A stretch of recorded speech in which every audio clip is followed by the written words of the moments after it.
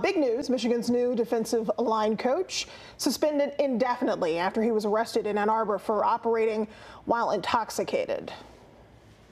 The arrest of Scruggs was made early this morning. Michigan head coach Sharon Moore announced a suspension today. Scruggs was hired by the university back on March 8th. He also held coaching positions in Wisconsin and New York. Moore released a statement on the suspension, which reads, in part, quote, Greg made an unfortunate mistake and was arrested for operating a vehicle while intoxicated. He made no excuses and has taken accountability for his actions. More to come on that for sure. All right, we're going to turn to